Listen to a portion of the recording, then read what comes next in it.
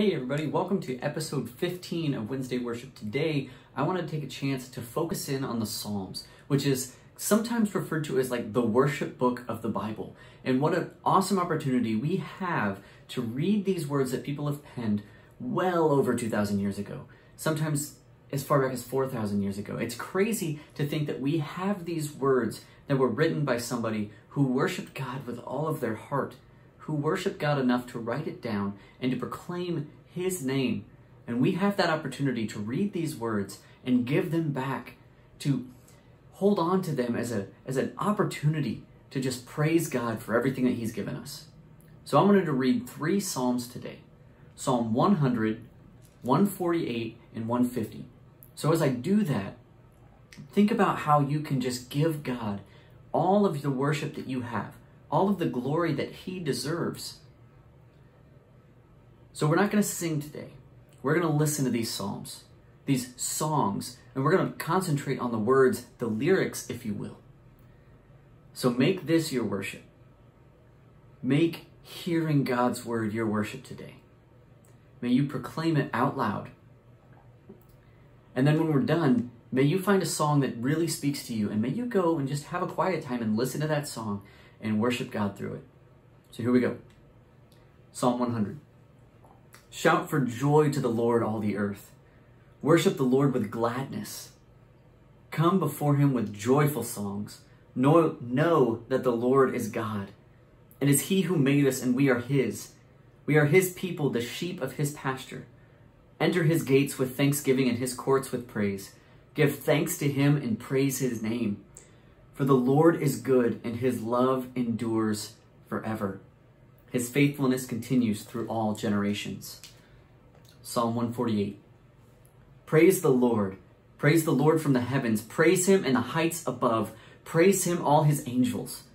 Praise Him, all His heavenly hosts. Praise Him, sun and moon. Praise Him, all you shining stars. Praise Him, you highest heavens, and you waters above the skies.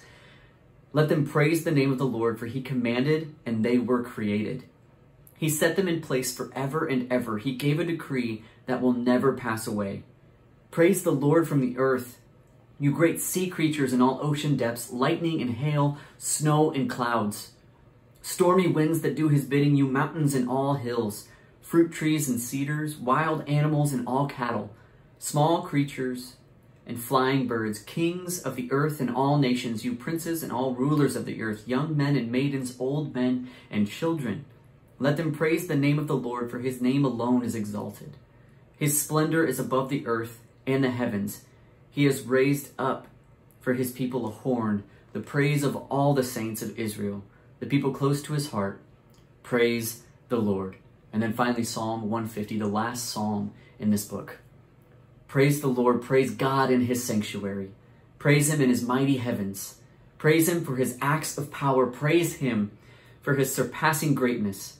Praise Him with the sounding of the trumpet. Praise Him with the harp and the lyre. Praise Him with tambourine and dancing. Praise Him with the strings and flute. Praise Him with the clash of cymbals. Praise Him with resounding cymbals.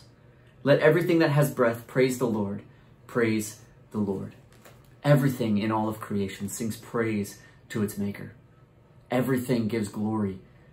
And if we don't shout out as a church, as a people of God, the world will. Jesus said it Himself, the rocks and the stones will cry out if we are silent, because creation loves to worship its Maker.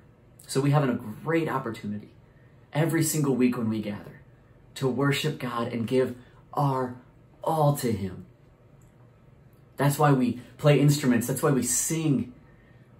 That's why we clap our hands. That's why we raise our hands. That's why we offer them out and surrender. That's why we shout.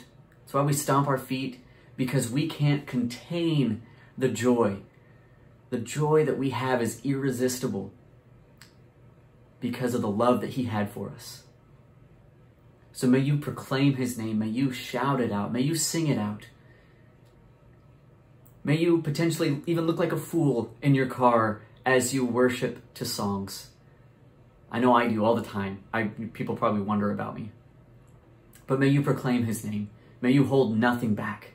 And may you give Him your all, because He gave everything for you. worship the Lord this week.